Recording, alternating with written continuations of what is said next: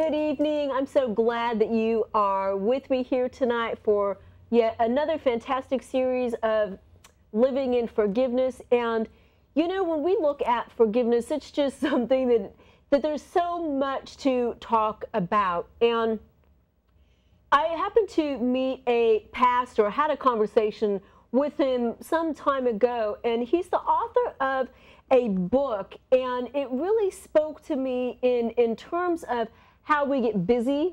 And maybe that's you tonight thinking, you know, I am so busy. It seems like there's always a holiday that is around the corner that we've got to prepare for. And so the things with the Lord tend to get backburnered. And tonight I want to just break you free of backburnering anything that isn't putting God first. And when I read this book, it's called World Gone Busy by Pastor Alan Bias. And I'm so blessed because he is here tonight with us. And you know, we're just going to get right into a few things and talk about how through forgiving ourselves, but also how through the recognition of being busy, we can be free.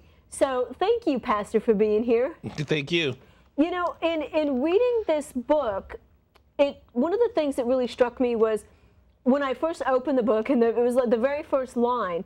And the very first line that you write is, while you are capable of hearing and remembering your interactions with God, your high-speed, high-tech culture is usually preventing you from doing so. Yes. What led you to that revelation? Well, I was just a staff pastor at a church, and one of my responsibilities was counseling with people.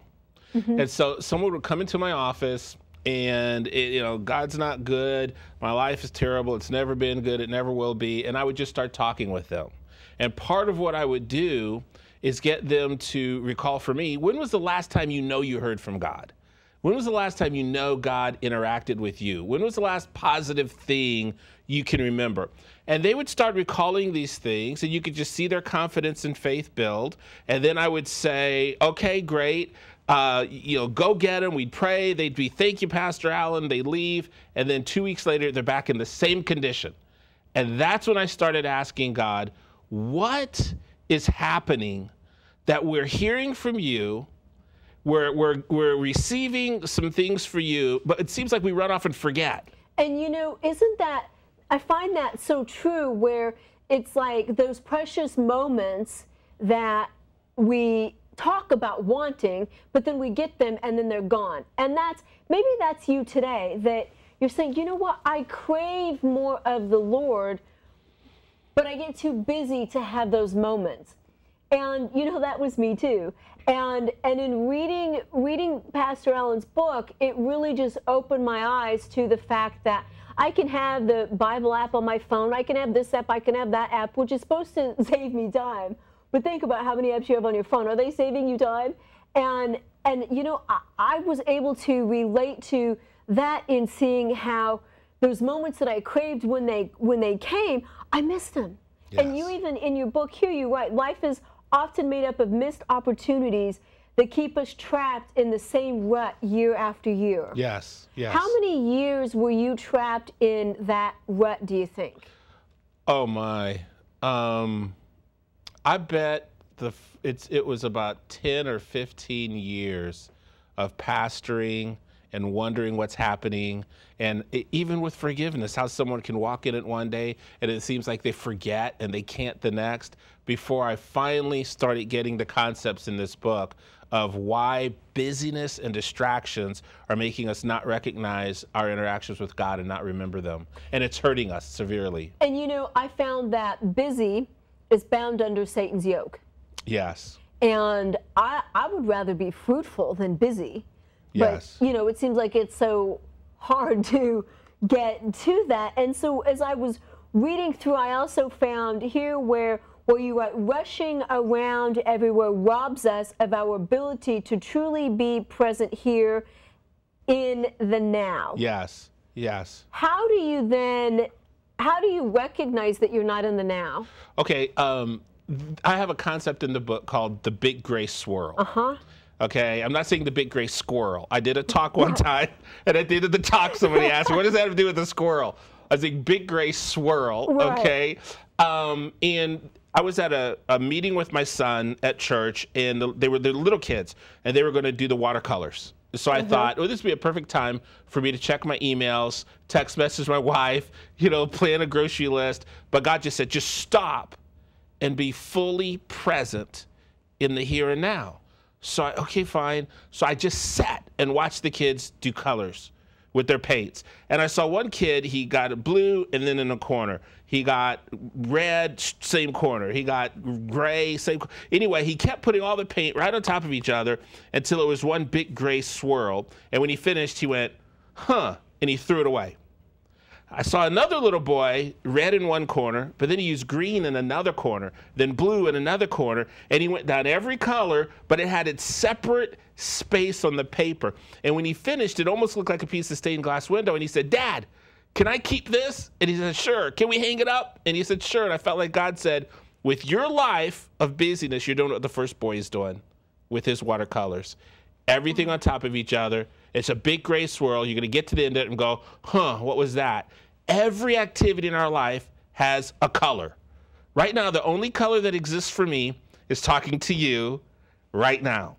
If I get on my phone and I do 4 other things at the same time so I can be productive, I've lost this conversation. And it's an interesting thing when we look at that, where how often are we doing something on our way to doing something yet doing nothing? Yes. And this takes me to 2 Corinthians, and so there's no way to not get in God's word. The entire Bible, I will talk about the Old and the New Testament. And so in 2 Corinthians 7, listen to this. Since we have these promises, dear friends, let us purify ourselves from everything that contaminates body and spirit, perfecting holiness out of reverence for God.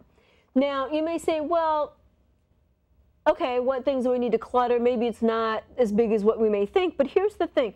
Purify ourselves from everything, not some things, but everything that contaminates body and spirit. So let me ask this. Before a holiday comes, let's just say you celebrate Christmas, Thanksgiving, then you have Mother's Day, Father's Day, 4th of July. How often are you stressed? How often are you trying to get all of the things in order to celebrate the traditions that your family has? And next thing you know, you're stressed. You have this anxiety, and then there might be a little bit of resentment because maybe your husband or wife isn't helping you in the way that you should or that they should. And then there's a little bit of maybe unforgiveness because you didn't do it the way that you think that you could or should have. And so when we look at that, what is contaminating you that you need to declutter? And it doesn't matter if you're 20, 30, 40, 50, 60, 70, 80. Our age doesn't really matter. It's what we've got going on in here that we need to really be taking a look at, so that way we're not bound up in the things that really become meaningless. And one of the things I'm going to point out that he writes about in his book, and then I have more, of course I have more questions, but he writes here, I could either videotape my children's events or I could actually see them. And so when you look at this, and when we start removing what contaminates us to what purifies us, we'll be better able to be living as who God created us to be. And so when we take a look at that, how much more of your life are you enjoying now that you're doing one thing at a time? I'm convinced that a year feels more like 2 or 3 years when you do one thing at a time. That the way you have a New York minute is do 5 things at a time, and it'll be one big blur. I grew up in Elkhart, Indiana, way up in northern Indiana in Amish country. We never said, I can't believe Christmas is here already. We said, you're slower than Christmas. Because up in Elkhart, Indiana, near Amish country, if you were bowling, you just bowled. If you were sitting in a cornfield eating a sandwich with your friend, you were just sitting in a cornfield. And down here in the metropolitan area and other places, when you get really, really busy, like with my son, I could either watch his play or I could video it. I couldn't do both. When I videoed it, I had to go home and watch the video to see what the play was like because I'm so caught up in videoing it. So, I mean, I'm telling you, it feels like my life has slowed down. It's longer. I realize I have all the time I need to do whatever God calls me to do.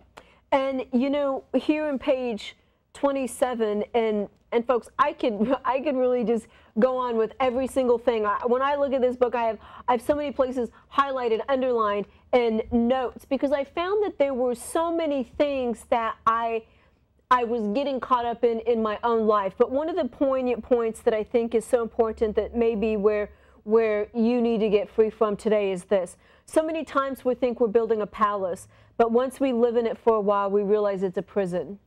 And you know what? That's what unforgiveness does to you. You may think, and this was me for so many years, that I thought that I forgave. Oh, I forgave, I said it, therefore it must have been done.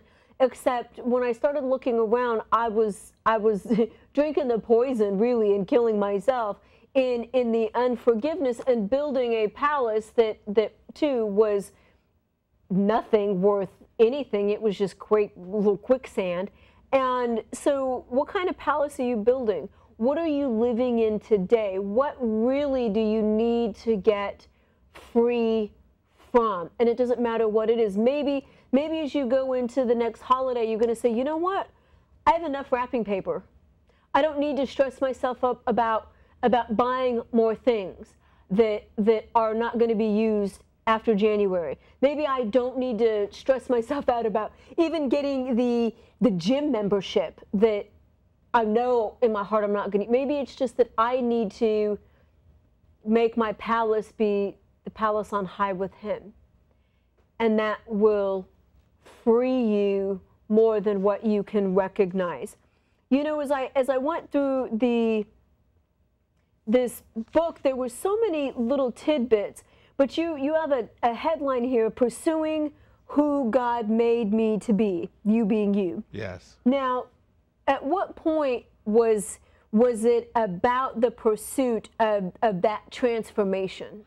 Well, it's once you quiet yourself, once you slow down, once you start to get focused, then it really does free you up to hear from God. And only until you can really hear from God can you start to pursue who God has made you to be. I mean, I know people that they take tests for spiritual, aptitudes and gifts and this, that, and another, but they're doing so in such a busy, cluttered, confused life that they're not going to really hear from what God says. They might get the results of a test. And so, like, one tip is just walking. Like what you said was excellent in terms of what do you have to declutter? What can you do differently so that you can walk in greater freedom? Well, when you go on a walk, just go on a walk. No your phones, no phone calls. I'm just going on a walk in the cool of the evening to give God an opportunity to tell me what those things are that I can declutter my life from. And then that's when you start to really discover who God made you to be. So, do you think that people don't recognize where they're at because of they think that they're on the God path, but they're on the good path, trying and trying and trying? Yep. So do you think that in the world of busyness, of trying, that in actuality, as a society, we're failing because we're human doings and not human beings? Absolutely. Absolutely. I mean, I say a lot, good is the enemy of God. Because good is from the knowledge of the tree of good and evil. And so many of us are just trying to be good Christians or do good at this or do good at that, as opposed to really focusing on what does God want for me in this opportunity, in this situation. And so, yeah, I mean, one of the things our family heard for Thanksgiving is we cut down the whole Thanksgiving meal to like a turkey and 3 sides. You know, it's interesting that you bring that up, because I listened to this lady on this radio program, and she was just so frustrated, and maybe this is you, where, it's, okay, we got Christmas coming, or Valentine's Day, and Mother's Day, and so you got to prepare all the food. But in this interview, I don't know who the lady was, I don't even know what radio station, I don't know how, God just wanted me to hear this woman's testimony. She said, we got rid of, I asked my children, what do you like most about each holiday? Yes. And so what do you like most about about Thanksgiving, and they said, well, we like the dark meat, because we like the legs, and we like the stuffing, and we like the potatoes, and the pumpkin pie, and the cheesecake. And she said, for years, I was making the oyster dressing, which we had that growing up. It was terrible. Awful. And we had the string bean casserole, and we had the cranberries and the condiment, da-da-da-da-da-da.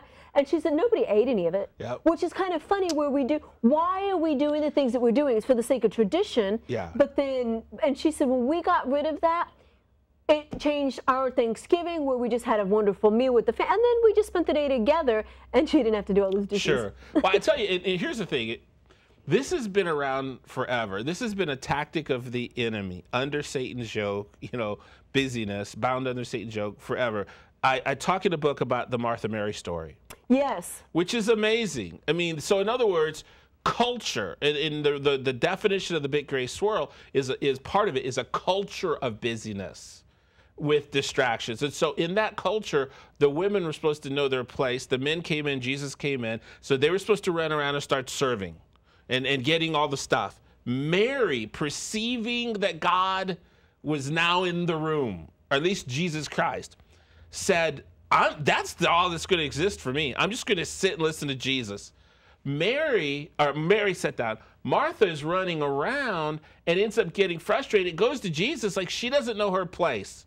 She needs to know her place. It's not sitting here and listening to you, but it's serving everybody and kind of listening, multitasking. Mm-hmm. And Jesus says, Martha, Martha, you are busy and worried about many things. Some say anxious, others say nervous about many things, but Mary has chosen the better part, and for this reason it will not be taken from her. Now, what if that taken from her doesn't mean I'm not going to make her get up, but she's going to actually remember what I'm saying?